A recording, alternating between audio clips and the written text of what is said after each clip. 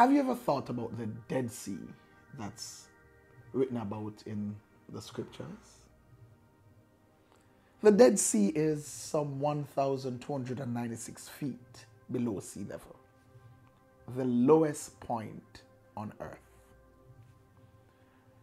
The high mineral content of the Dead Sea is a result of the fact that it has no outlet.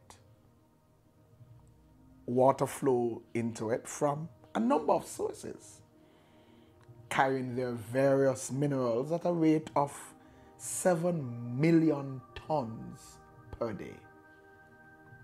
Then, of course, the water evaporates, leaving the minerals behind. The salinity of the Dead Sea is some 26 to 35%. 3.5% is the average ocean salinity, yet the Dead Sea is 26 to 35%. The value of the minerals in the Dead Sea is approximated at some 3 times the total wealth of the United States of America. But nothing lives in the Dead Sea. No fish, no animal, no plant. The Dead Sea is so rich, it poisons anything that would live in it. What's the point to be learned? What's the lesson?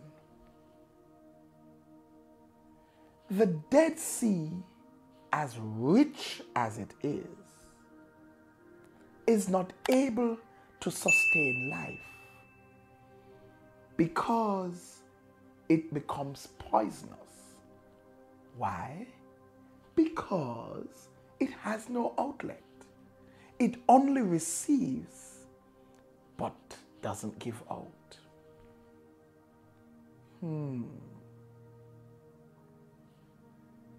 Is it possible that we could have a life that becomes like the Dead Sea? If it is that all we're interested in is receiving and hoarding and having, but we have no outflow, then we will not be able to truly live, nor to support life. It is important that we give even as we receive. The very Bible tells us that it is more blessed to give than to receive. Why? When we give, we start a cycle. Because as we give, we shall receive. Give, and it shall be given unto you. Sow, and you shall reap. So each time we give, we begin a cycle. If we fail to give, then the process ends. And if you look at life, life is made up of cycles. Without a cycle, there tends to be no life.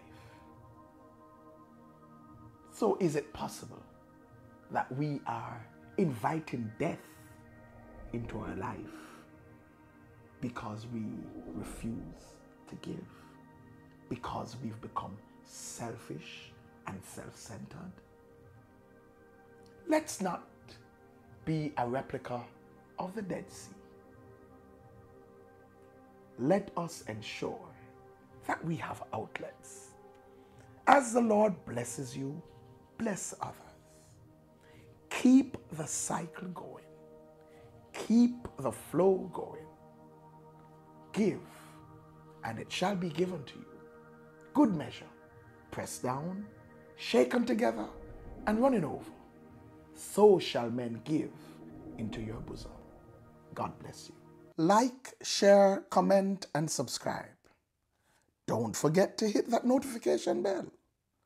And for more, Join us at 9 a.m. at 10 Union Square, Crossroads, Kingston, Jamaica. If you can't be there in person, join us virtually via YouTube Live.